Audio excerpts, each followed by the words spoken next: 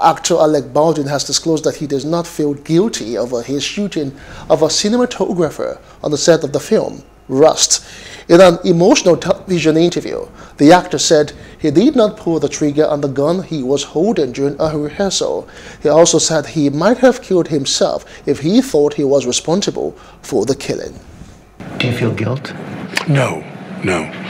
I feel that there is. I feel that someone is responsible for what happened, and I can't say who that is, but I know it's not me. I mean, I honest to God, if I felt that I was responsible, I might have killed myself if I thought I was responsible.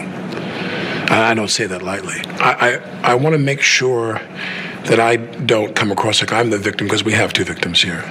And the second thing is that all of what happened on that day leading up to this event was precipitated on one idea, and that is that Helena and I had something profound in common. And that is, we both assumed the gun was empty. Hello, hope you enjoyed the news. Please do subscribe to our YouTube channel and don't forget to hit the notification button so you get notified about fresh news updates.